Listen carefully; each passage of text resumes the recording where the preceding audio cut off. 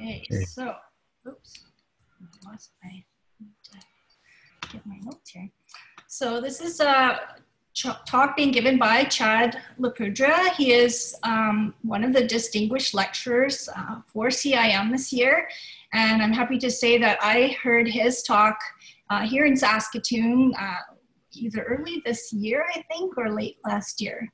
And is a very good talk. And we went around the room and decided to nominate Chad for a distinguished lecturer, and I'm happy to see that it went through. So Chad is a vice president of geoscience and materials testing at SNC-Lavalin. He's based out of Calgary and Saskatoon offices.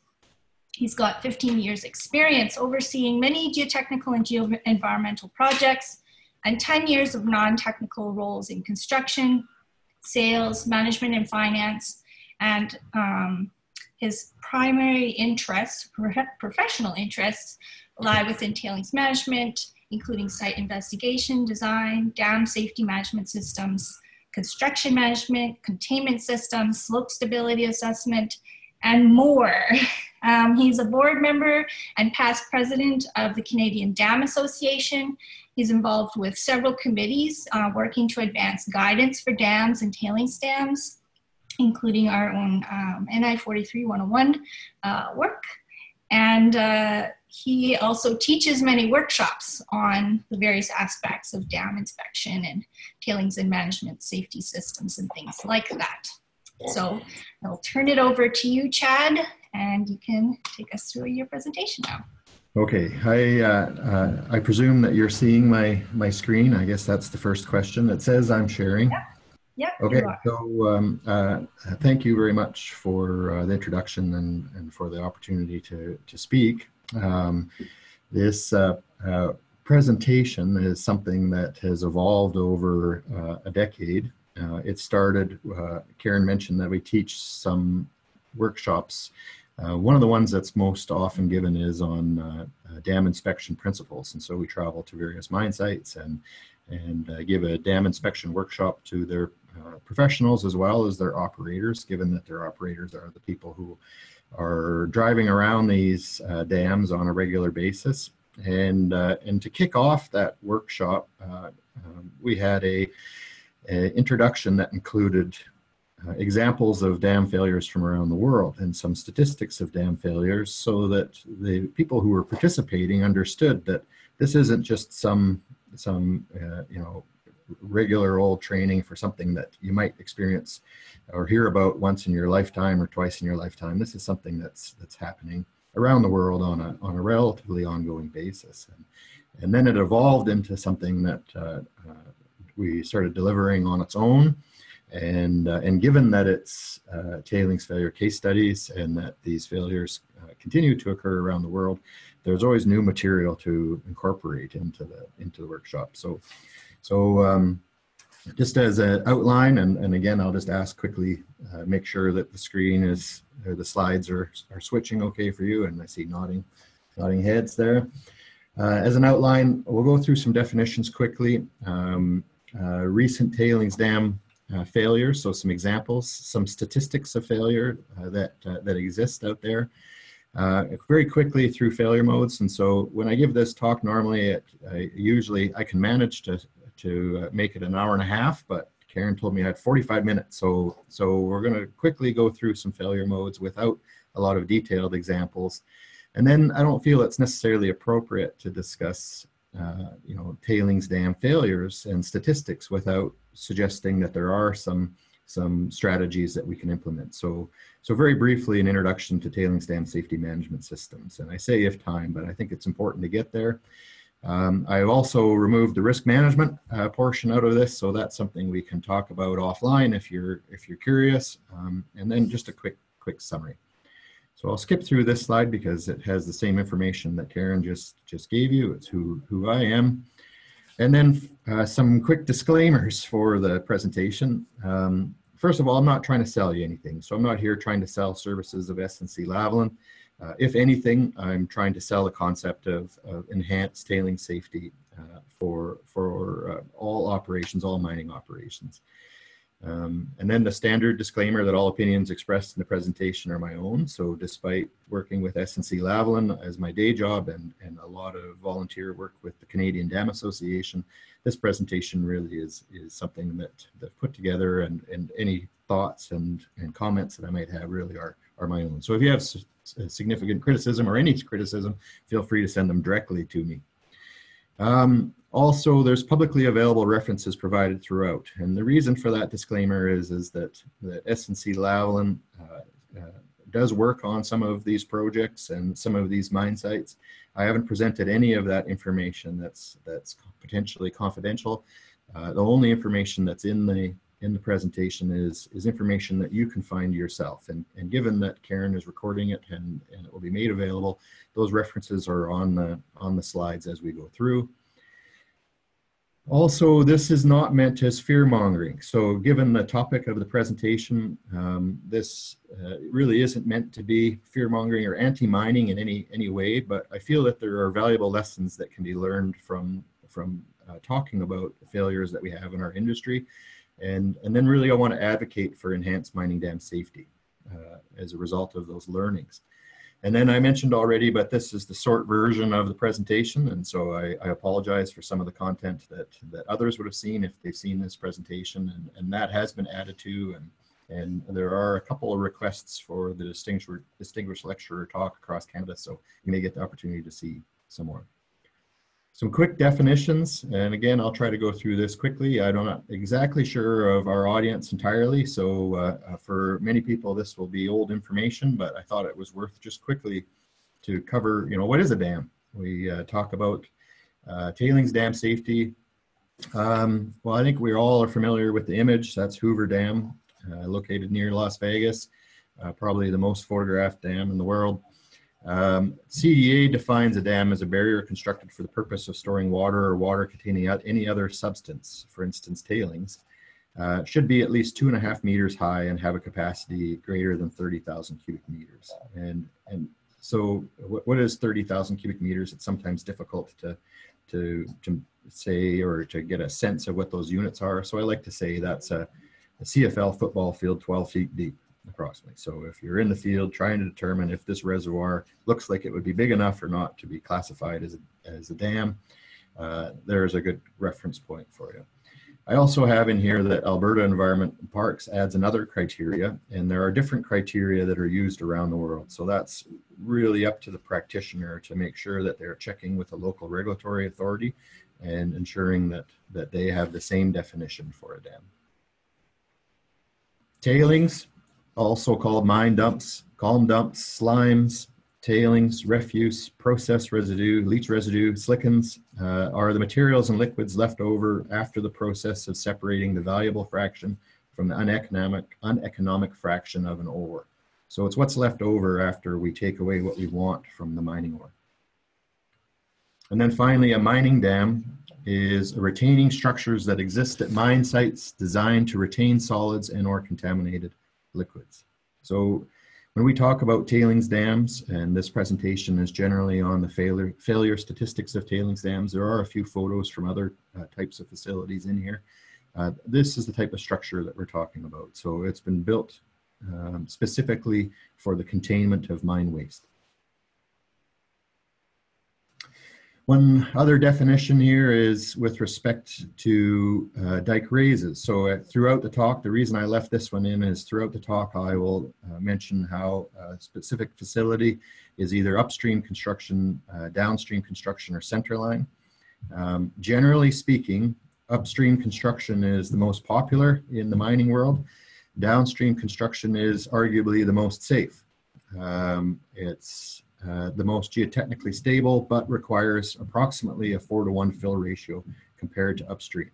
What's more is there's usually a road or a property boundary or a rail line or a pipeline or something on the downstream side of a dam that restricts downstream development. More and more often, we're also seeing centerline or modified centerline construction. And these quick schematics just represent if you hear me talk about upstream construction or downstream, this is what I'm referring to. And then finally, design life. Now, this isn't something that I go into at extensive length in the workshop, but I think it's something that everybody should be aware of. This image is from the CDA Mining Dams Bulletin. We've got short-term, medium-term, and long-term life for facilities, and the examples I like to use is I've been involved in design of dams that were used to protect construction works, so we're only in place for a couple of years. And I've been involved in the construction of dams where the decommissioning, active decommissioning period for the facilities are over 700 years. And so that's not even counting the mine life. Mine life of 100 years, active decommissioning 700 years. So that concept of design life is something that's important for the practitioner. And of course, closure may be the longest component of the mine life cycle. So, and incidentally, our little megaphone man here, anytime I feel that there's a key point that should be highlighted, I use Megaphone Man to highlight that. So you'll see him a few times throughout the presentation. One more thing, and it's again more of a philosophical concept, but something that I think is important for all practitioners to recognize is the volume of tailings that we're dealing with. And so I like to put these examples out there where a typical gold mine generally has 5 to 16 grams per ton of gold. So for every 5 grams, if we're on the low end of that scale, there's 999,995 grams of tailings that are produced associated with that mining operation. Copper is a little bit better. Oil sands in this part of the world, 7 to 14% bitumen. Potash, if I'm sitting in Saskatchewan right now, I don't know where everybody is, but potash generally is in the order of 15 to 25% of K2O. Our ore is what generates money, and tailings consumes money. So, and of course, I have a bit of a biased opinion, but if I could come up with a way to make a 1% improvement to tailings management, that's maybe not that significant for a miner.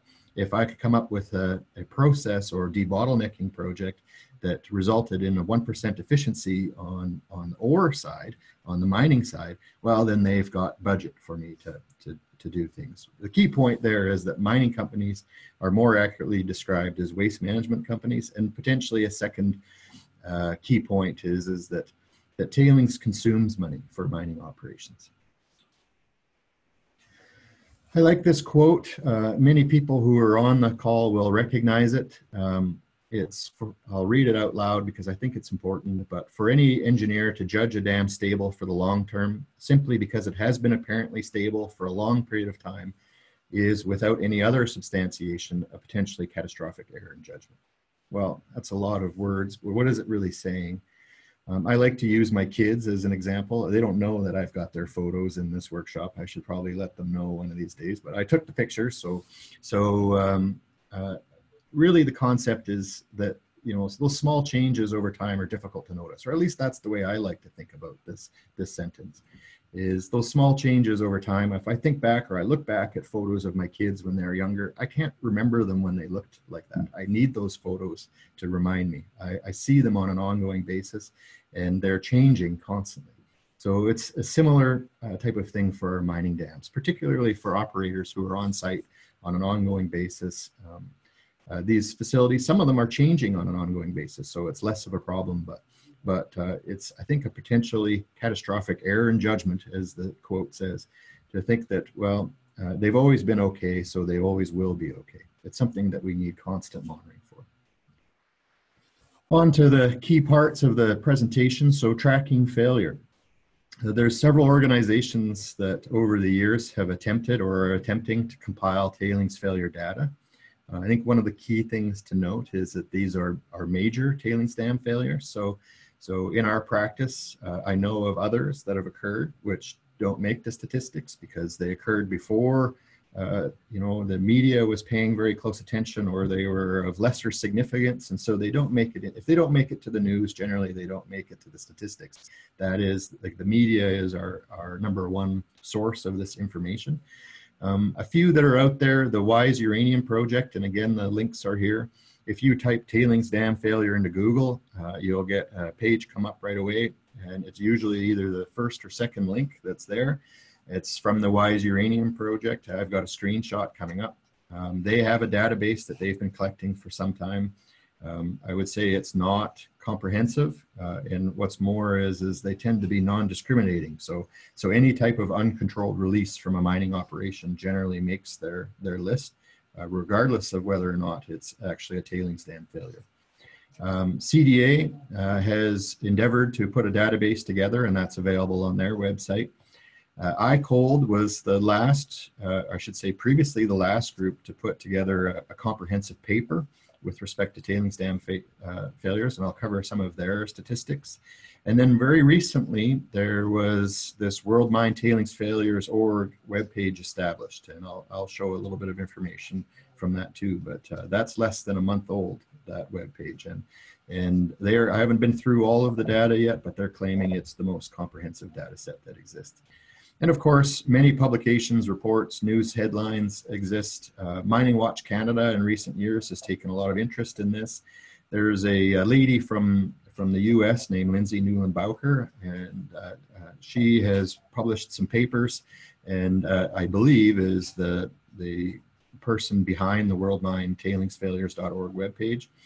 And then our own Shahid Azam. I'm sitting in Regina in our office in Regina today, and from the University of Regina, he did some publishing around 2010, 2011 on tailings dam failures. I know that that's way too small to read, but that's what the one paper looks like.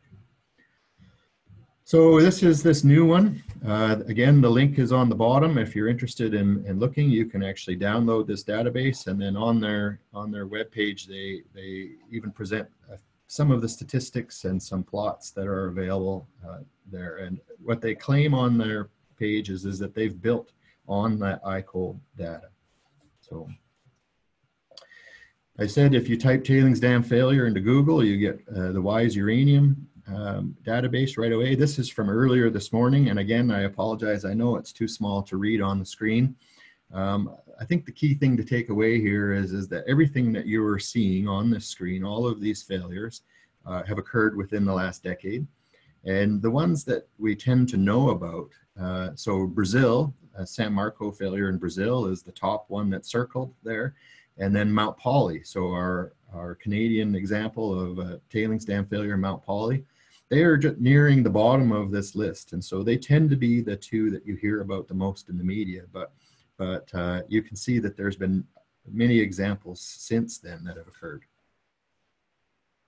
So getting right into some of the specific examples, the most recent one was just on June 4th, so not very long ago, in Mexico. There are 7 deaths, although they say 7 missing. I think only 5 bodies have been recovered from this, so a very sad failure. The tailings ran 26 kilometers along a creek. There was 250,000 cubic meters of tailings released. And I say usually when I give this presentation, just pay attention a little bit to those numbers because you can compare them relative to one another. So about 250,000 cubic meters of tailings and then an additional 190,000 cubic meters of construction material. No information on the root cause is found. I spent a whole bunch of time last night and this morning trying to find some more current information for you for this presentation. And the most relevant quote I could find in the media was, many are expecting, these are the 2 companies who I presume are a joint venture, Minera, Rio Tinto, not the giant mining company Rio Tinto that many people are familiar with. This is a different company. And Pan American Goldfields to take full responsibility for what happened. For now, both companies have yet to release a clear statement on the next course of action. And what's more is I couldn't actually even find web pages for either of these 2 mining companies. So lots of information on where they're publicly listed, lots of information on this tailings failure, but very little information about the companies themselves. So, and along with that, no information on the root cause of failure found, although just from this photo, it appears to me that the tailings dam was under construction at the time of failure. Australia had an event in 2018 also on March 9th. Fortunately, there were no deaths and there was no release to the environment. This was an interior dam, so a slump of an interior upstream constructed dam following 2 small seismic events, so the largest being 4.3 magnitude. There again is limited details to date, but appears to be a liquefaction flow slide of upstream constructed tailings dam, probably triggered by the seismic event. No loss of containment, so they're very fortunate there, and operations resumed, but with tailings placement in the pit. Now, I understand that they had to sterilize significant ore resources as a result of deciding to place those tailings within the pit. I can't remember the exact number now. Going into 2017, this is in Israel. Again, no deaths, they were fortunate. And a quote from media here is, a toxic wastewater surged through a dry riverbed in southern Israel on the weekend, leaving a wake of ecological destruction more than 20 kilometers long. The flood began last Friday when 60-meter high wall of a reservoir at a phosphate facility partially collapsed, letting loose 100,000 cubic meters of highly acidic wastewater into the riverbed. I won't attempt to pronounce a lot of those names, but I gave this presentation early this year, and someone from the audience came up and said, while you were talking, I was texting with my dad, and it turned out that they were from Israel, and they said that what they had heard was that it was a pipe explosion, and that kind of made me furrow my brow a little bit, and I couldn't help but wonder if maybe it was a piping failure. So I've not read anything that said that this was a piping failure, but I could see how that potentially caused some confusion. If somebody heard piping failure, maybe they would assume that that was a pipe explosion. It looks to me from the photograph in this image, because I do some work at other phosphate facilities, that the dikes may have been constructed at least partly with gypsum, which is a common byproduct of the phosphate processing process. Okay, China, the next one. So March 12th, 2017, 2 to 3 deaths, so not really clear in the media. 200,000 cubic meters of tailings released. No photos were available of this failure, and the original news articles appear to have been removed. So to find even this little clip of a print story, I had to go into Google Cache to find it. I had seen reference to the failure, so I went looking for information for this workshop, this presentation, and this was the only thing I could find. So whether this is a legitimate failure or something else that occurred, or whether the media was asked to remove information regarding the failure, I can't say, but it is one that's in the statistics. There was another in China in August of 2016, so you can see I'm working backwards. I am skipping a few, and so I won't go through the entire list, but another one from China in August of 2016. In this instance, 2 million cubic meters of fine tailings were released. Again, very little information. The image that's on the left, you can see it's from Google Earth, and there is what looks like a village on the upper part of the photo, and in the right image, that is that same village there. So the river valley was largely filled with tailings. It's my understanding that there were no deaths attributed to this, but again, there's very little information. And then the operations immediately following failure, they estimated that operations would be shut down an estimated 3 to 6 months. And maybe that's a good point to just stop for a second. And when I'm speaking with different mine owners about the consequences of failure, quite often it's with respect to CDA criteria. So their regulatory requirements are quite often defined by a consequence of failure, which is defined by different organizations, but in this part of the world, Canadian Dam Association guidelines are largely used for that. When we are looking at consequences of failure, it's on all parts of that consequence assessment are consequences that are external to the owner. And so when I say I should stop here for a moment and just say, if there are other mining companies or representatives of mining companies on the line, one of the costs that's quite often not considered in your consequence of failure is what are the liabilities to us as an organization. So when you see estimates of your mine being shut down for 3 to 6 months, what does that mean to you as a mining company? And then Fundeo. So this is a big one. There's a few slides. The image on the left was probably the image used the very most in various media. for, I guess, obvious reasons. There was enough power from this tailings dam failure to place a car on top of somebody's roof as it went through Bento Rodrigues, a small community downstream of the dam. And then 2 weeks and 400 miles, 600 kilometers away, those tailings actually reached the ocean. So a significant environmental impact from this failure. Where is it? So it's just north of Rio. Well, I shouldn't say just north, 300 kilometers north of Rio is where the mine is located. And some Google images that I pulled up approximately 4 days after the failure, when I was trying to dig up as much information as I could. I got on Google Earth and excuse me, found the mine site. And this area that's circled is the dam and the tailings reservoir that failed. So there was only one image I could find of the actual dam failure itself. Of course, media is interested primarily in downstream consequences, so lots of photos. But in the early days following the failure, this photograph that's on the right is the only one I could find, which showed that dam, and maybe I should go back, that dam that's circled is completely obliterated and gone. I know we've got at least one individual from Brazil on the line. What's more is if you look at that photograph on the right, you can see that reservoir that held tailings is empty. So all of the tailings left that facility and flowed downstream. Another thing that's notable from this photograph on the right is it demonstrates the energy that came with that failure, given that all the trees have been stripped from that river valley. So this image I screen grabbed from, there was an expert panel assembled, and it was our own Norbert Morgenstern from the University of Alberta who chaired that expert panel. And I screen grabbed this image from his presentation on the root causes of failure.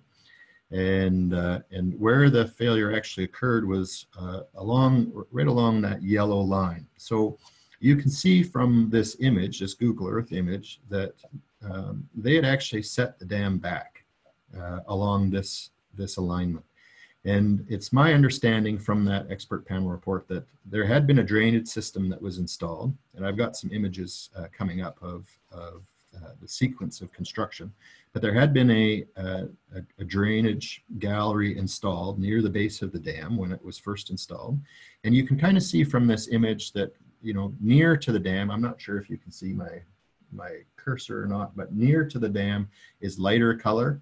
And there was sand placed near this external dam. There was actually an internal dam also, and all of the reddish, pinkish, fine tailings were actually intended to be installed at the rear half. With this drainage gallery that was installed, the design concept was that this entire sandy area would remain unsaturated and act like one big plug, one big dam for the fine tailings. It's my understanding that they had difficulty with that drainage gallery. They tried to install an additional or supplement drainage gallery, and then they still were experiencing movement and problems, and so they decided to set the crest of the dam back as they were bringing the dike higher and higher. And what's more is they had some problems with intrusion of fine tailings into that sand layer. So this slide, also stolen from Nordy's presentation, shows that sequence of construction with that concept of the external and internal dikes and the slimes or fine tailings placed on the upstream side, and then the concept of this big sand plug that was supposed to have been unsaturated.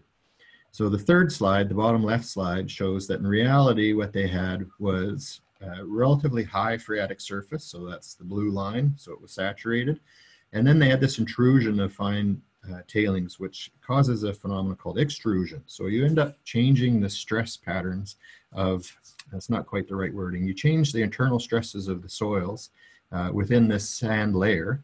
And there was a seismic event that preceded the failure. And so it was likely the initial trigger for the failure. But once it started moving, then a phenomena referred to as static liquefaction occurred. And static liquefaction is when you have a change in stress state that results in movement of pore water which results in the loss of strength of the material. And there was a video on YouTube. I don't have it in this presentation, but there was a video of YouTube. Someone near the dam at the time of failure took a photograph, and it looked like a perfectly safe, dry embankment sitting there, and all of a sudden the whole thing liquefied and just flowed away. So very significant failure. Some details. So the volume, so we were talking about 250,000 in the past, or some of the earlier examples. This was estimated at 60 million cubic meters. It occurred on November 5th of 2015 at about 4:30 in the afternoon. There was 19 deaths, unfortunately, attributed to this event. And there was a time, I went looking for an update on this information, but there was a time and a news story where there were up to 21 people facing charges for murder in Brazil on this. So that may have been reduced at this time, but I couldn't find anything this morning for that. So there's my little caveat. It's the largest tailings dam failure in recent history. That's why I'm spending a little bit of time on it. It did fail after some small earthquakes, as I mentioned. It caused the tailings dam to liquefy, and that's in accordance with the tailings dam review panel. And incidentally, if I didn't already mention, Dr. Morgenstern's video where he details the root causes of failure are also available on YouTube. There were other contributing factors, but the expert panel didn't get into that too much, but static liquefaction was that root cause. A couple of other sort of takeaways. The BHP Billiton CEO said publicly that another similar event for their company, so BHP Billiton being one of the largest mining companies in the world, if they had another similar event, he went on the record publicly to say that would be a company killer for them. Immediately following the event, they had a 30% loss in market capitalization. So I don't have how many billions of dollars that represented in this presentation, but it was significant.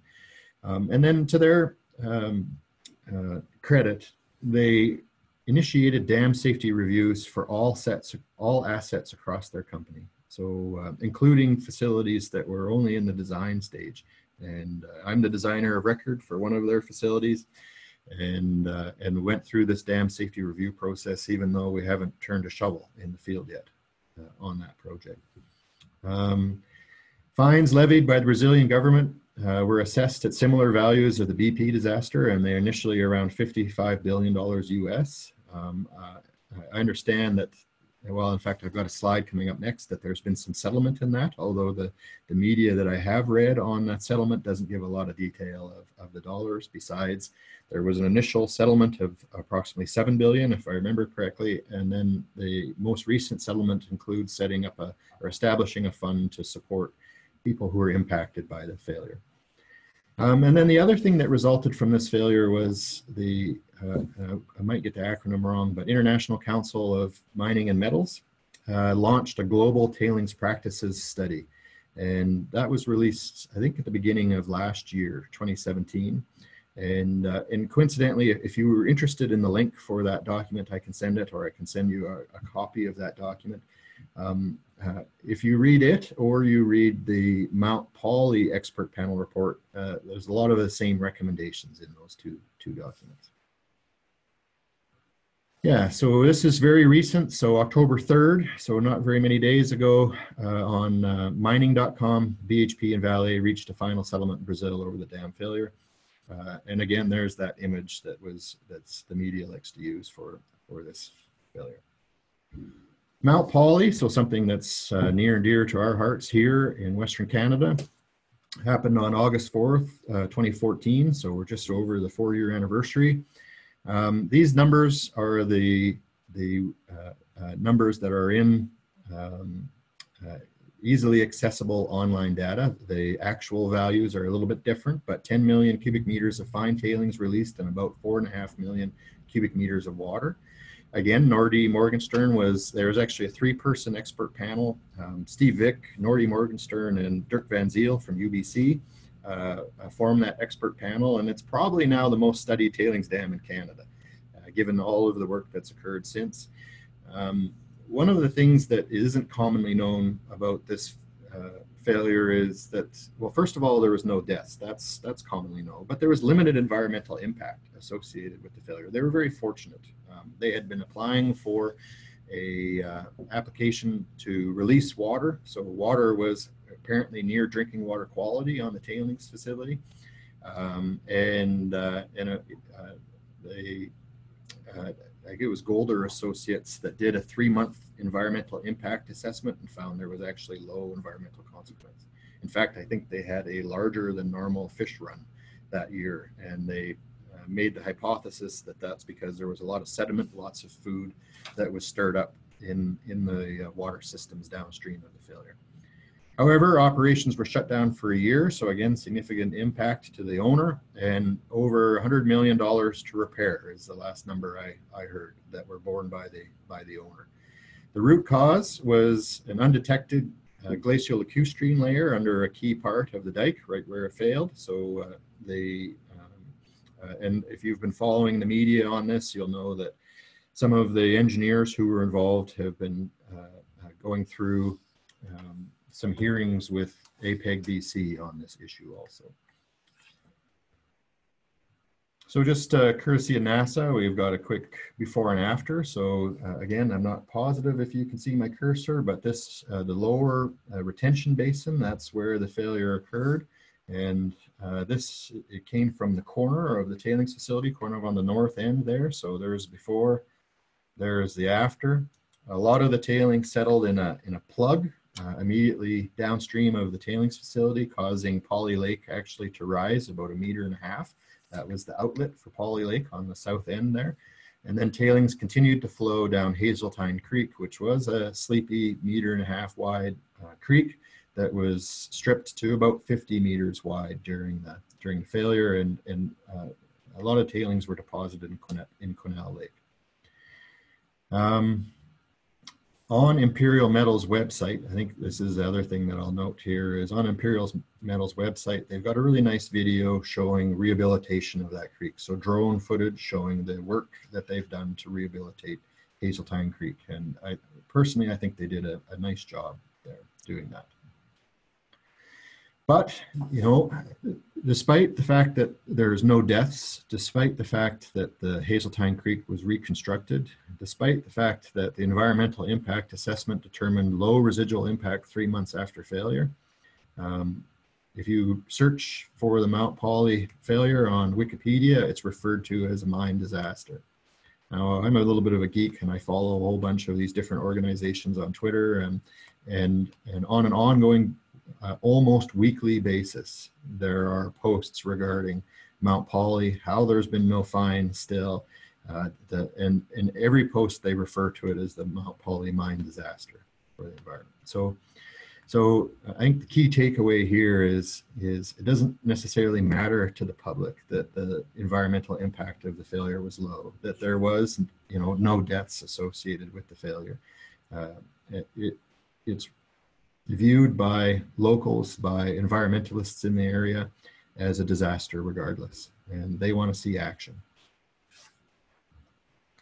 I like sharing this slide. So it's a colleague of mine out of BC. He works for a different company. His name's Jack Caldwell. So we actually went back and forth a number of times after the release of the expert panel report, and he put some papers together, and he sent me this image, and I asked if I could share it, and he had actually said, well, if you clean it up a little bit, that would be nice, but I like it the way it is, so I never did clean it up.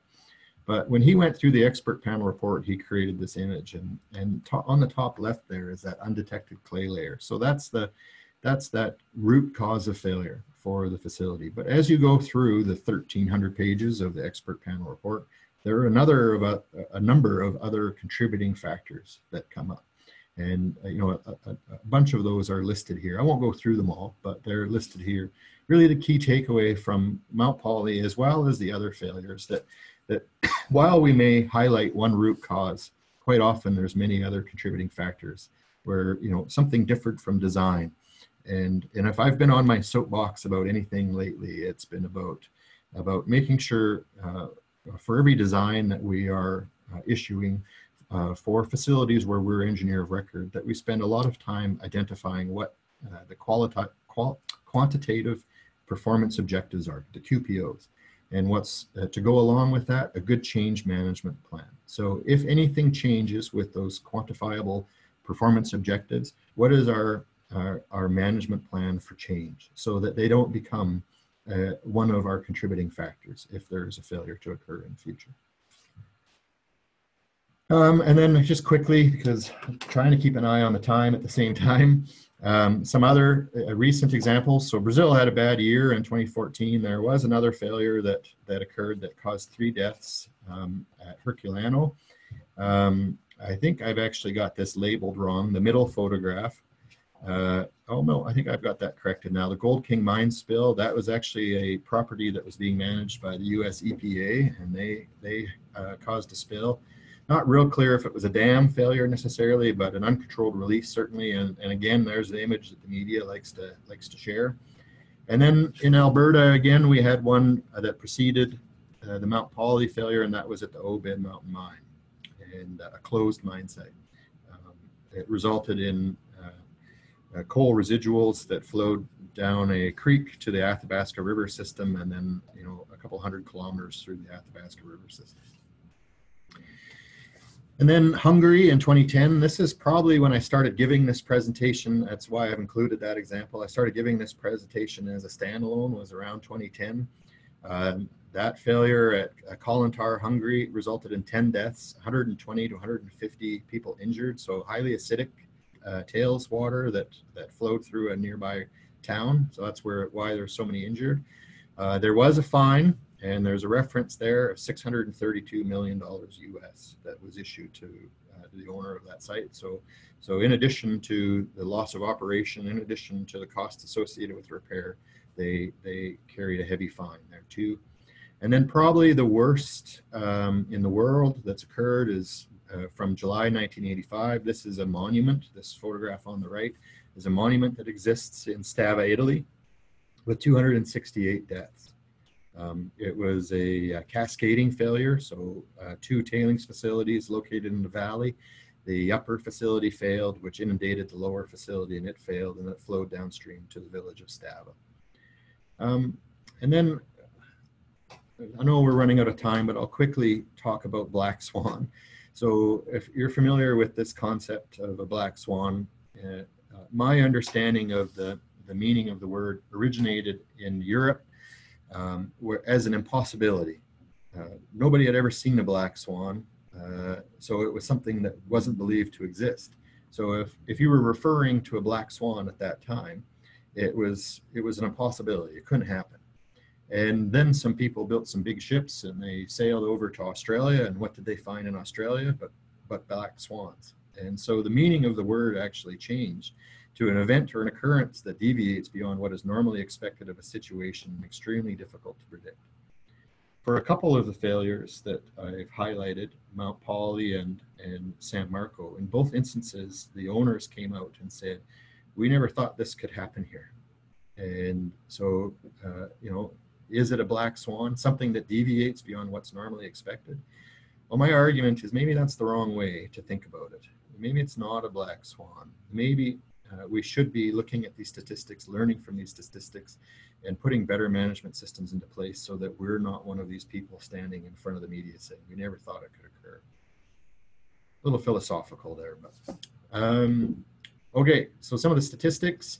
ICOLD, I spoke to already. They did a study in 2001 or released a bulletin, ICOLD bulletin. ICOLD, incidentally, is International Council of Large Dams. So CDA is a member of ICOLD, as an example. ICOLD's the parent organization, in a way, of CDA. So in 2001, they released this bulletin 121, and the reference is at the bottom. They studied 221 failures that occurred from 1970 to 2001. And they found that annually there's about 2 to 5 major dam failures every year. So, and at that time, they estimated about 3,500 tailings dams worldwide. We think it's closer to 18,000 now, but at that time, that's what they had estimated. And then really, if you divide, into those numbers, you get an annual rate of failure of about 1 to 700 to 1 to 1750. So there's a kind of a key point for you that if you're going to roll the dice, you've got a 1 in 700 chance approximately that it's your facility any given year. And for any large mining companies in the world, I think just an interesting exercise, not that it's entirely accurate, but an interesting exercise to say, well, how many facilities, how many different tailings facilities do we own around the world? What are their age? How many times have we rolled that dice so far? And so that 3,500 dams, I thought I would present this. This is from ICOLD presentation by China in 2017, where they talked about their tailings facilities. A key note from this slide is about 90% of their tailings ponds are deposited using an upstream method. And then they classify them based on size and height. And they've got 5 different grades. And if you add them up, they've got over 8,800 tailings facilities in China alone, just themselves. So puts into perspective the number that ICOLD was looking at and how potentially that data set isn't complete.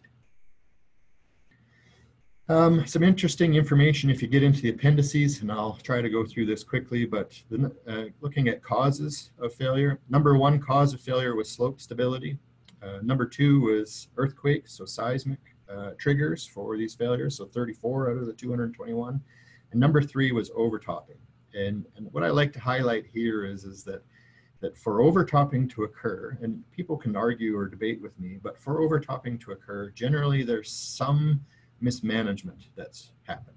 So whether it's not planning on the right design storm, whether it's a remotely operated facility where instrumentation isn't functioning properly or something, but generally for overtopping to occur, there must have been some type of mismanagement that happened.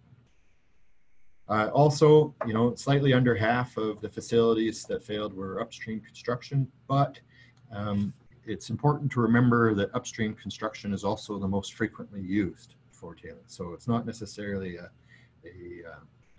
causation that's implied there. Well, and the other thing is that there's a number of unknown reasons too. So when I talk about the data set being incomplete, there are a lot of unknowns associated with that data. From Shahid Azam, this is from his paper in 2010. He starts breaking out the data, looking at the frequency of tailings dam failures per decade. You can see that through the 60s, 70s, and 80s, there were about 50 events per decade. For the 90s and 2000s, about 20. And then just using that WISE uranium link and counting up what started in 2011 and upwards, and then ignoring a couple that weren't really tailings dam failures, we're at 22 already without having closed out the decade. So we're at about 20 events per decade right now. He's got a little bit of a more accurate number, I think, of about 18,401 mine sites around the world. He's estimated that the failure rate for those mine sites has been 1.2%. So approximately 1 in 100 of the facilities constructed over the last 100 years has failed. And then Bowker and Chambers. So this is this lady from the US and Richard Chambers, I believe his name is, also from the US. They put a paper together shortly after Mount Poly, and this is one of the figures out of that paper. Very similar data. So, around those 50 events per decade through the 60s, 70s, and 80s, and then, 20 to 30 events per decade through the 90s and 2000s. But they actually went a step further and they started classifying the severity of the failure. And one of the things that they found is that there was actually an increase in the number of serious and very serious failures. So I would say that the study associated with why that is incomplete. But if I was to take a guess at it, it's largely, I think, because the facilities are getting larger and larger with time. We are continuing to mine at facilities. We keep finding new areas to mine at the lifespan has been increased, and what's more, ore grades have been diminished. So those slides I showed near the beginning where we're chasing those 5 grams per ton of ore, well, maybe in 10 years we're chasing 4 grams per ton of ore to get the same nameplate capacity for our mine site. But in doing so, we're producing more tailings for every gram. This new less than a month old data set has this figure. So it's the same authors, same authors as like Bowker and Chambers here. I believe they're behind this new data set, and they're showing the same thing in there. So for incidents of serious and very serious failures, they're seeing actually an increase in that relationship over time. Okay, very quickly through the failure modes, and I've skipped all of the examples of each of this because each of these failure modes. But generally, when we talk about failure modes, we can talk about physical, structural failures, functional failures, or environmental failures that occur. So I'm going to skip over functional and environmental entirely and just talk about the physical and structural. We try to break these down, and we generally break them down into slope failure, foundation failure, surface erosion, and internal erosion. Now, I won't go through all of the different examples in here. In all cases, there's generally contributing factors. That's one of the key messages that I hope to get across in this workshop. And this isn't a full list either. This is a partial list. So there's other potential contributors. There's other potential ways that these failure modes can originate, but generally we can break most of these failures down to these four. So for contributing factors, we go right back to that design life again. There's contributing factors from the design and construction phase, from the operation and maintenance phase, and then there's external and human factors that come in too. And again, it's a partial list. So I'll apologize for going through this portion so quickly. Generally, I like to put examples of each one of the type of physical failures in there, but time is restricting us. I will, however, include this slide. A colleague from CDA put this image together, or this table together, and its potential dike failure and trigger mechanisms. And what's happening at the CDA is we've established a working group to look at slope stability for mining dams and provide additional guidance, revise the factor of safety guidance that exists in the dam safety guidelines. And there was a workshop in 2017 to support that new factor of safety or geotechnical criteria guidance. And this is a slide I took from that workshop. And again, I'm not going to go through each of these, but you can see that if you start sitting down and looking at all of the potential triggers for different failure mechanisms, there is a pretty long list. And the author of this slide also acknowledges that this is not an exhaustive list. This is a partial list. Each facility really requires the practitioner to sit down and look at all of the potential hazards that exist, how those hazards may result in a trigger, and that again may result in a failure mechanism. Okay, so I said at the beginning of the talk, I don't believe it's really fair to throw out a whole bunch of statistics and examples of failure without also saying what's being done in the industry to prevent. Now, I also said that these opinions are my own, so again, feel free to call me and debate me on this, but if I want to instruct a client on how to prevent their facility from being one of these statistics, my thoughts are really you require a comprehensive or robust dam safety management system which incorporates risk management and best practice. Well, that's a really nice statement, but what does it mean? This image again from my colleague Jack Caldwell on the bottom, it really means that you've got a lot of qualified people working together to understand the problems that you've got, the environment that you're in, and building a evolving dam safety management system for a specific site. So there is no magic bullet that you can apply to every site. There are different types of dam management systems out there. Some rely on the observational method, which we don't have time to go into today. Some don't. Some say, I'm going to take the worst possible conditions that could possibly exist, and I'm going to use that for design, and that's going to give me some sense of confidence against failure for these facilities. We require good guidance from organizations like CIM, like CDA, like Mining Association of Canada, and of course, I'm biased towards our Canadian organizations because I'm actively involved, but we've got people from around the world that are also working on new guidance. Good regulations and legislation that are there, and I mentioned already qualified people, but that includes the responsible engineer, whether you have an engineer record or you're required to have an engineer record or not.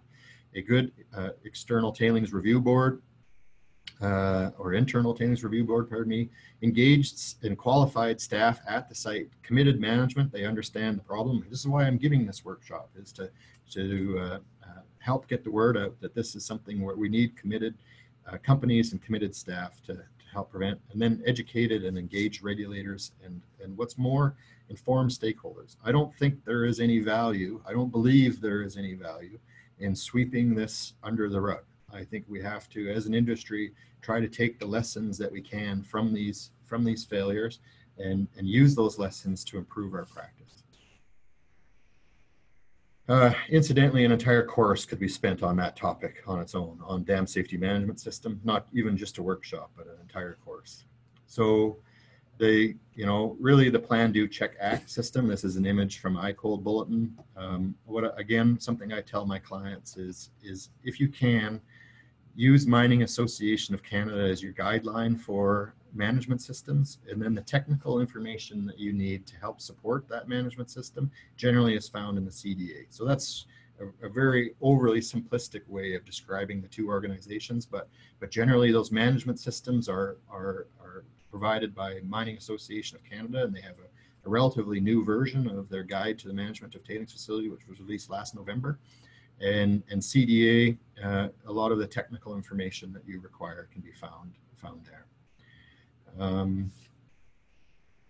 So I'm kind of repeating the same thing in this slide, but these CDA and MAC systems widely used across Canada internationally. I have been involved with CDA for just about a decade now, and I've been very fortunate to be involved in the delivery of workshops on behalf of CDA. And one of the things that I find is a strong takeaway from that is that the guidance that we are preparing in Canada is really being recognized around the world as valued. And so it's nice to see. One thing about these systems is you have to reconcile your management system with different primary components. So slope stability management is generally a large part of the management system for any tailings dam.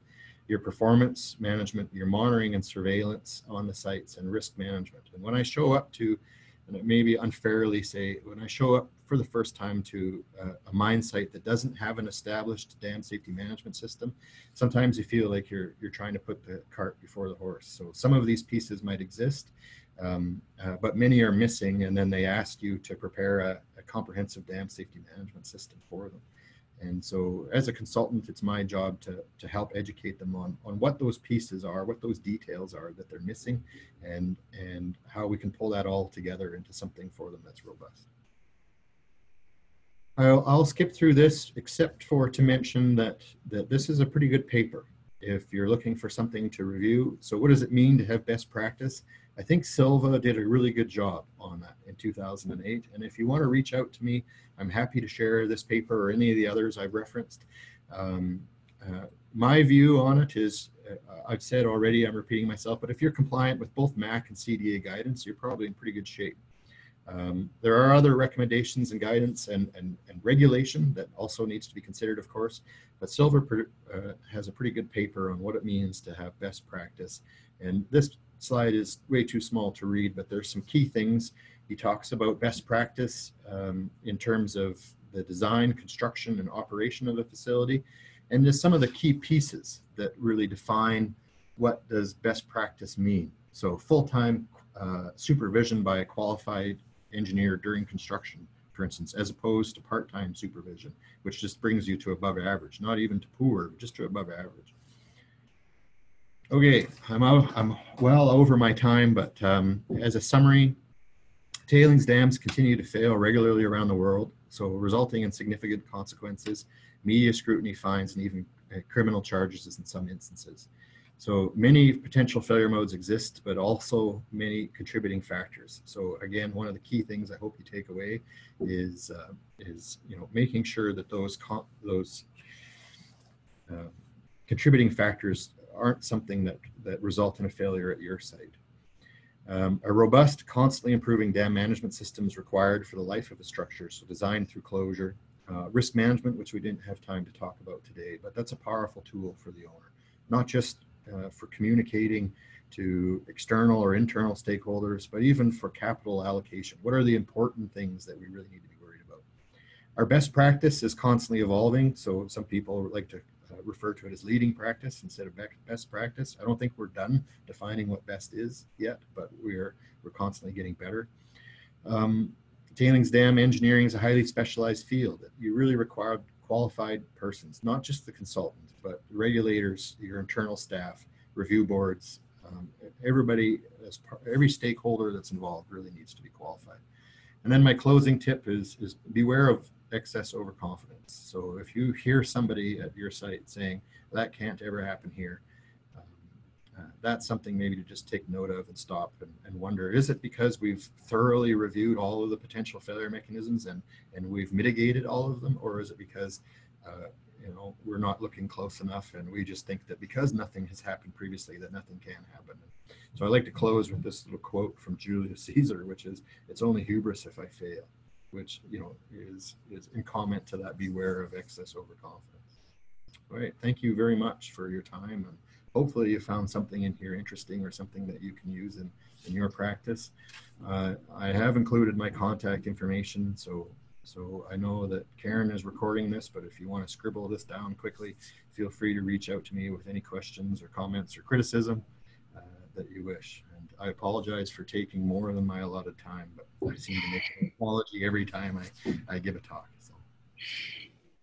Well, thank you very much, Chad. That was really good. And I think, you know, given I'm watching how many participants have stayed through, even though you've gone a little bit over time, and, you know, you pretty much kept everybody here, with aside from a couple folks who had to go off and teach or do something else. So, you know, really great presentation, and, you know, lots of valuable knowledge here to share. I appreciate that you had time to do this for us today. I'm wondering if anybody else has questions. Feel free to type them into the chat box, and we can start to go through some things. I do see one right away. It says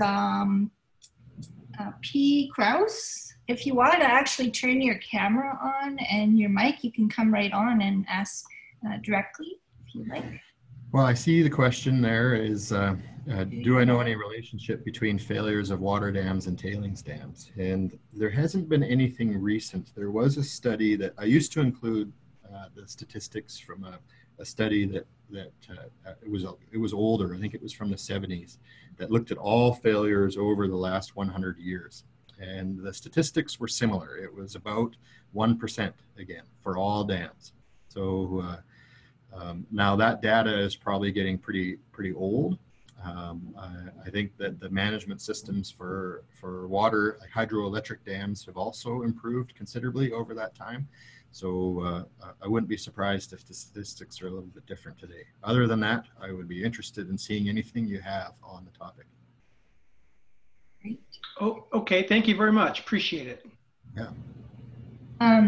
One thing, well, if anybody's thinking of questions to type in, I'll just note that for the next CIM conference, we are still planning on having another tailings workshop on the Sunday prior to the conference, and we'll be, we're still trying to decide in particular what the details will be, but I think, you know, we're starting to look at, you know, how can we educate more people about what are the critical needs to set yourself up for success.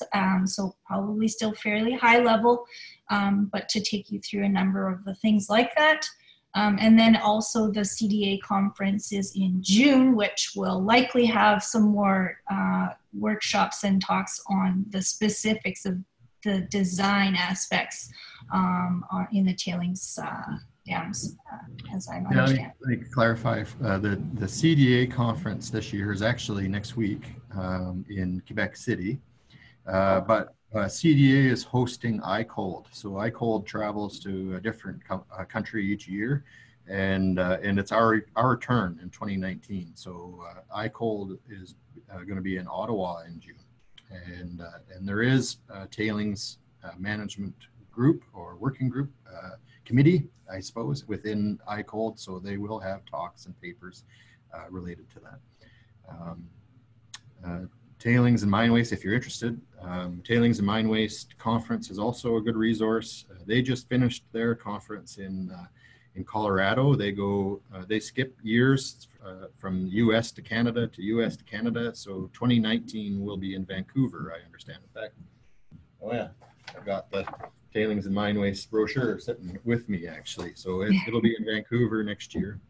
And then of course CIM, which I think CIM's in Montreal next year, isn't it, Karen? Montreal at the end of April, beginning of May. So I think it's the 28th of April that it starts. Yeah. There is another question on here from Mark Slater. I guess if people are sticking with us, we can answer it. But given that a robust management system is necessary to reduce risk of TSF failures, how as an industry do we overcome a lack of available qualified engineers? And mostly it's on the job training. So this is an excellent question, something that is sort of dear to me.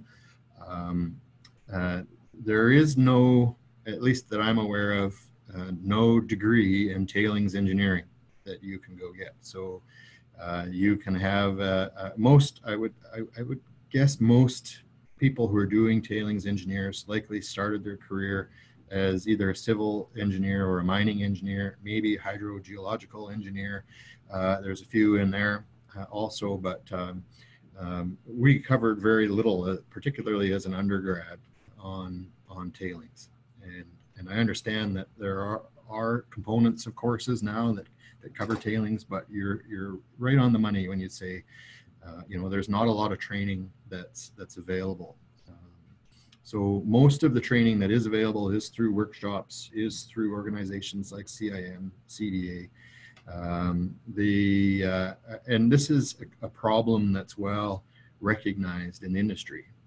In fact, if I was to speak personally, I would say that I recognize this lack of senior resource availability about 10 years ago, which is why I started pursuing this subject area as a specialization, because there's a whole bunch of people in their 60s and 70s that are practicing, and they are nearing or constantly talking about retirement. And for whatever reason, and I don't fully understand it, there seems to be a large gap in the talent pool.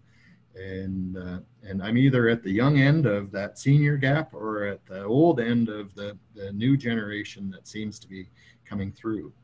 One thing that I think is important, or one way we're addressing it internally, is with the assignment of deputy engineers of record. So I have a number of contracts with different companies where I function as an engineer of record for their facility. But we get our intermediate and senior engineers functioning in that deputy engineer of record role, so that they get that ongoing experience over a period of time. And then hopefully they can backfill some of these. And I hope other consulting companies are doing the same. I hope other mining companies are also providing training to their people. I think one thing I'll make note of is that UBC put out a survey about the interest in developing a specific program around tailings management. So there may be in the future a training program at UBC. Yeah, and the University of Alberta, nobody's paying me for these plugs, by the way. The University of Alberta has a course that they offer approximately once a year too, and it's a 40-hour course that they offer, and the instructors that are involved with that are highly qualified. And I haven't gone through it myself. Each year they've offered it. I've wanted to go, and just for the sake of even rubbing elbows. I suspect I'll still learn lots there, but just to rub elbows with the people who are in the room, I would love to go there, but it's never worked out for me yet. Great. We have just one final question, and then we'll close, because I think everybody's probably needing to get back to things. But Farouk has asked, other than developing guidelines, how is CDA contributing to research and development related to dam and dike safety? Yeah, so it's a good question, because it speaks really to who the CDA is, and that's something I didn't really cover. So Canadian Dam Association is a not-for-profit organization made up of really anybody can be a member. So, but it's made up primarily of owners and consultants, academics, and regulators. And then there's some members of the public that have an interest in dams that are also members. Like membership is $90 a year, so it's not really an industry or an organization that makes a ton of money that can be used to fund research and development. The way that guidance is prepared in the organization is we reach out to our membership for experience, and then we put committees together and put all those bright people in the same room, and they develop guidance by committee. So of course, saying that, I'm sure most people recognize how slow that can happen sometimes. So just either this morning or late yesterday, a guidance document was circulated to CDA membership for review on the engineer record role. And that has probably been 4 years in development, that guidance document. A little bit of a contentious issue, which is part of the reason it took so long, is what is the role of engineer record? But we've also been working on the new geotechnical criteria for almost as long, probably 3 years, and we're hopefully nearing completion of that one also. So it doesn't happen as fast as we'd like, but that's the way that we're developing guidance at this moment. Yeah, I would say that's a very similar process with CIM as well. So, you know, looking out to see what other groups are doing in terms of research and helping to spread the knowledge about that. So anyways. Karen, it's Corolla. Maybe that's a good topic for our workshop as well, as the exploring that aspect of it. Who's doing research? Yep. Yeah. All right. So I think given that we don't really have any more questions in the chat box there, and you know, we're down a few more people now, so let's take us time now to thank Chad once again. Really appreciative of your time to present for our group here, and I'm sure that this will get a lot more views as well once it's posted out there too. So thank you very much. Yeah, my privilege. Thank you very much. Okay. And thank you everyone for coming on to the line and staying with us this whole time.